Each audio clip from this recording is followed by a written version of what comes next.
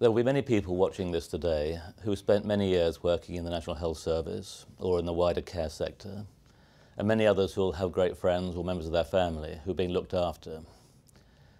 Over the last few years, I've been a patient in the NHS, and I've also worked in the NHS for the last 12 years. And we know that at its best, the NHS and the wider care sector in England is fantastically good. We've all heard of hospitals like the Marsden and Great Ormond Street. We've all heard of great academic healthcare centres like Cambridge and Imperial.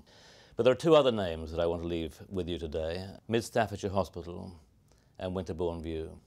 Two hospitals where we saw a level of care, and in one instance a level of physical abuse of residents that is completely unacceptable. And I think we all know, if we're honest, that there is huge variation throughout the care sector in England, and it's up to the CQC to stamp that poor care out. There can never be a 100% guarantee against failure, but we can be much, much better. And David Behan is going to set out later in this video how we're going to do that. There are, I think, 4 key principles that will underline everything that we do in the CQC. The first is that we will exercise judgment. We will not tick the box and miss the point. Secondly, we will always involve users and patients and other what we call users by experience in everything that we do. They will accompany us on our inspections. Thirdly, we will have fewer regulations and less red tape.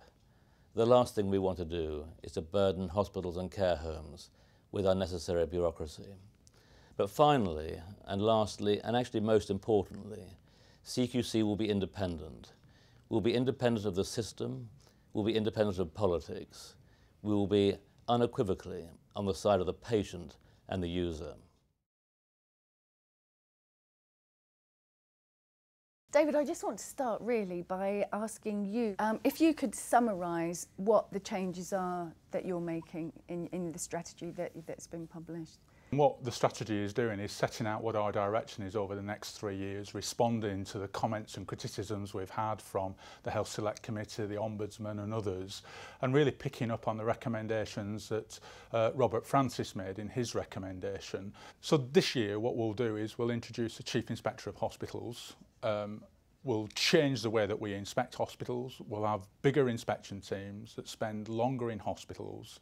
Those teams will comprise doctors and nurses and other experts, and importantly, they'll include people that we're calling experts by experience, people that have used services, and then they'll make a judgment about the quality of those services. We'll also introduce a rating, and that will rate every hospital in this country and indeed every care home.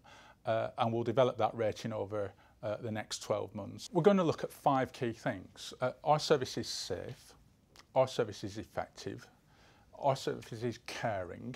Do they promote people's dignity? Are they compassionate? Are they well led? And our service is responsive. And we think those 5 things are what matters most to people. But how will you carry out these inspections? Will they be on-the-spot inspections? Will you warn people that you're coming? Unannounced inspections will be a critical part of what we do, and currently in both hospitals and care homes, over 95% of our inspections are unannounced. We turn up without notice and announce ourselves first thing in the morning, occasionally on a weekend or in an evening when we go back to look at particular issues. So we'll continue to do that. What we are absolutely clear about is we need people to give us their views about services. They are the eyes and ears of our communities in the terms of the way that quality is delivered by health and care. Critically, what we want to look at is, do hospitals, do care homes listen to their users? It's not only do we listen to what people say, but do they, and when they listen to them, do they change the way that they operate based on what they're told? That's the hallmark of a good, high quality service, one that listens to people and then makes changes.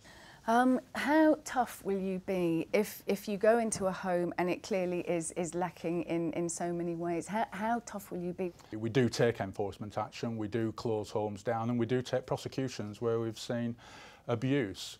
And interestingly, over the past 12 months, we have a power to fine services, care homes, and we've used that on 3 occasions now. So we need to look at the sanctions that we've got available to us and use those much more strategically, much more intelligently, as a way of actually laying down a line in the sand over which people should not cross. We need to be absolutely unambiguously clear about what's unacceptable.